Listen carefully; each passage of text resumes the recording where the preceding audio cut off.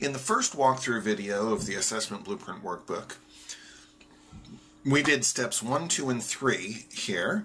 We entered the learning targets, we determined the complexity, and then we determined the relative priority and figured out approximately what percent of points each learning target is going to have.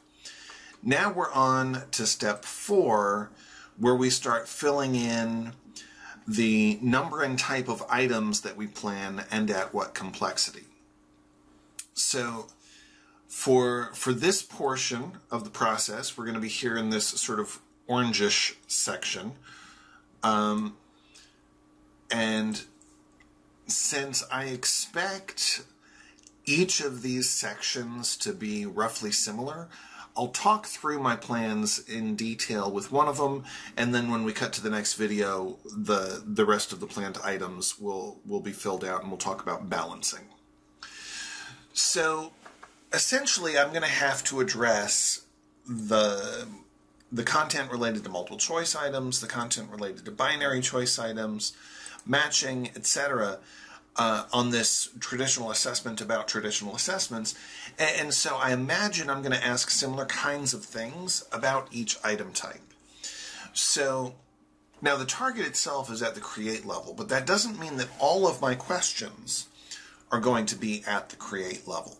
So if you recall from our class meeting about multiple choice items, you did create some multiple choice items, but that happened at the end of instruction. On our way through the course, through the class meeting, we also looked at the item writing guidelines, and we talked about some of the features and the requirements for multiple choice items. Then we evaluated some multiple choice items, some badly written multiple choice items. And then finally we ended with creating some multiple choice items. And I imagine that we'll probably do the same thing here on the assessment.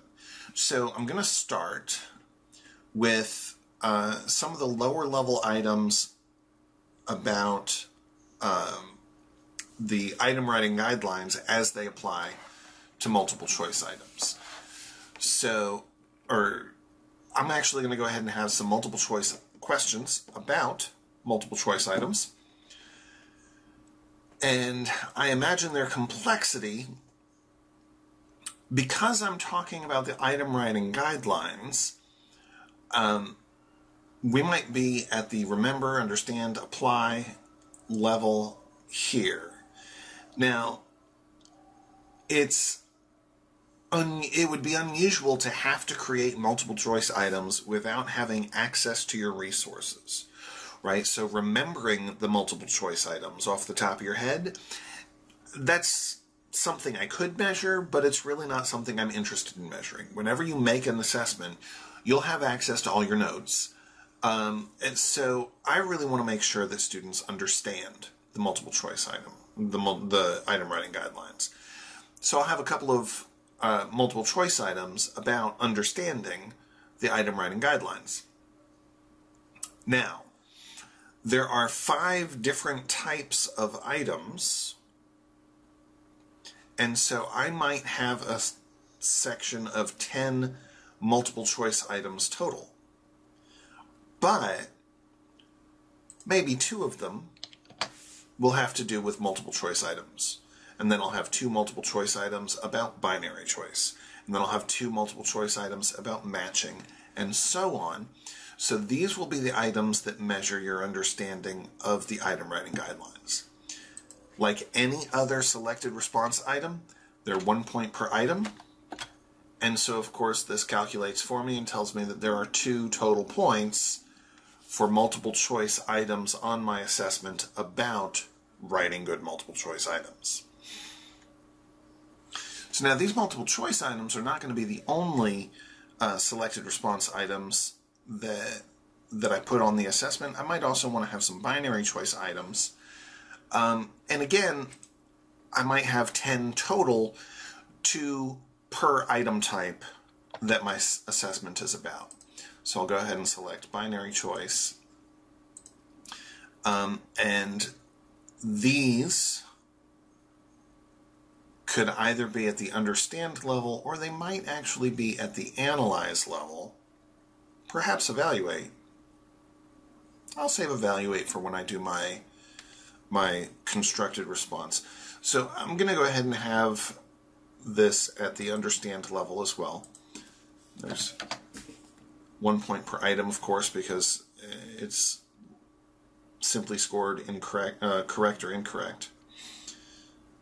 Now, a couple of quick things about how these cells function. First off, if I wanted to have 2.5 items, it's going to complain to me that you can't have half an item. Likewise, if I try to have 0.5 points per item, it won't let me do that either. So the number of items and the number of points per item has to be a whole number. I've got my multiple choice, my binary choice. I don't need to have matching to fit the requirements of the traditional assessment assignment that you'll be turning in. So I'm just going to stop there. I'm going to have 10 multiple choice, 10 true false, both at the understand level, and there we are. Now I need some constructed response items. Now,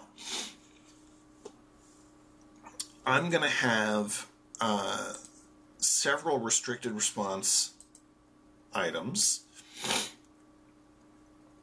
and what I imagine that these are going to be is that I'll have some existing items for the test taker to evaluate according to the item writing guidelines. Right? So now, when I write the scoring guide for these, I'll probably award 1 point for correctly identifying which guideline is being violated, and up to 2 points for explaining how that guideline has been violated. So that would be 3 points per item. Now, I could have a section of 10 of these with 2 for each item type, but I fear that that would make my test start to get very, very long. So I'm only going to have 1 of these per item type. So I'll have 1 example multiple choice item to have y'all evaluate. And because any number of item writing guidelines might be violated by that item, there could be multiple correct answers, right? So in my scoring guide, I'll probably have a few guidelines that the test item I give you violates, and then I'll list those on my scoring guide. So that's a restricted response. So now I have a section with 10 multiple choice, 10 binary choice, and 5 restricted response essays on the total assessment. 2 of them are about multiple choice items. 2 of the binary choice are about multiple choice items, and 1 restricted response is about a multiple choice item. So now I need the actual essay. So what I'll do is have 1 extended response essay item. Now notice that I did type that in, but since I typed it in as the same way it was on the list, it accepted it and didn't complain. If I tried to put in something like that, that doesn't fit the design that's on the list, and so it won't let me do it. So extended response. This is where you'll actually be creating. So I'll have an extended response essay that asks you to create a multiple choice item for your content area, and probably the scoring guide that goes with it, which means that down here for my scoring guide learning target, the points for learning target 6 will also be represented in these extended response items up above. But I'm gonna say that perhaps 5 points are available for creating that item. And I think that's it. So 10 multiple choice, 10 binary choice, and 10 essays, 5 restricted response and 5 extended response, I think is plenty long enough for an assessment. So let's take a look real quick at the calculations that it's done so far. So now that I've filled out these items and the points, 4 points are available at the understand level, which is 1/3 of the total points available for this learning target. 3 points are available at the evaluate level, which is 1/4 of the points for this learning target. And then 5 points are available at the create level. So it calculates this for me, and we'll look at balancing that later. Now notice that right now, multiple choice items, learning target 1, has 100% of the points available on this assessment, because I haven't filled in the other stuff later. So I haven't filled in the other stuff yet, rather. As I fill in these sections below, these calculations will continue to modify, and I'll see how they balance out. But since I'm expecting these sections to be very, very parallel with one another, I imagine that that's going to come out pretty cleanly as well. So now that I've walked through this process for learning target 1, I'll go ahead and quickly fill in the rest of the assessment blueprint, and we'll reconvene for the 3rd video that talks about balancing points.